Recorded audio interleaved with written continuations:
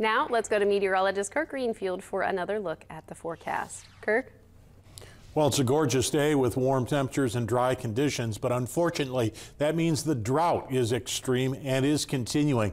Hardly any impact in the map, the data they released earlier today. Let's take a look at our radar satellite composite, and as you can see, no echoes, no returns, no clouds, no rainmakers. It's just bone dry out there, and it'll last until tomorrow. The high mark West Virginia Skycam says 84 right now. It feels like 82. The relative humidity just 28%. The breeze barely moving out of the east-northeast at 3, and the pressure 30.15 inches continues to fall. Looking at our current temperatures around the area, 89 in Athens, 88 in Columbus and Cincinnati, 84 in Parkersburg, maybe one of the cooler reports, if you can call 84 cool, 87 in Charleston.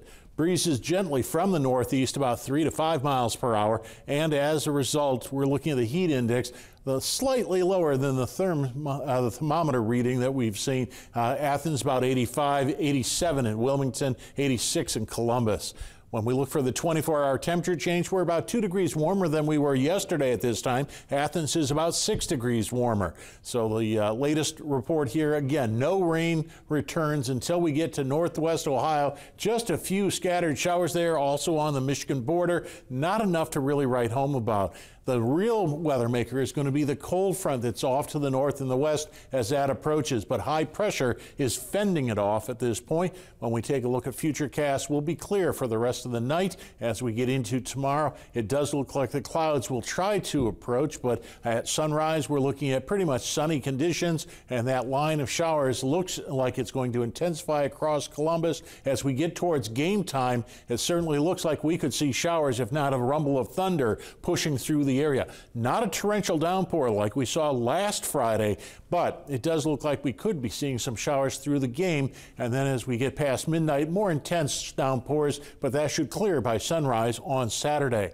The algae alert says pollen levels in the medium-high category today expected to be washed down to medium as we go through the weekend. Ragweed continues to be the lead pollen, and the humidity forecast certainly shows a spike in humidity supporting those storms on Friday evening into Saturday before we return to very comfortable and cool conditions. So the convective outlook for tomorrow, we're straddling two of the lowest categories here. That's why we can't rule out the rumble of a thunderstorm as it comes through during the games.